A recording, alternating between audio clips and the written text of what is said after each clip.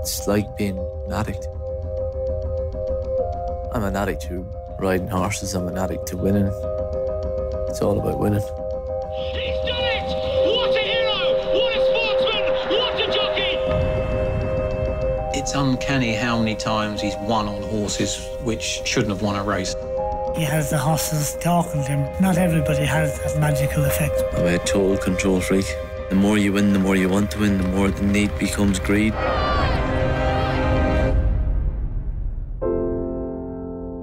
He has lived with very bad injuries. Shoulder blade, cheekbone, broke my right arm, my right wrist as well. He's driven by the fear of not being champion jockey. Can you just try and accept you have an injury? Pain is temporary, losing is permanent. This year is a good year to call it a I've had enough of that conversation. Okay. This season will be harder than any of the others. This is the last chance, really. You try and keep going. When are you going to hang your coat up? What he's achieved, I don't think he'll ever be matched. Is Daddy going to win this? That's the plan, Eve.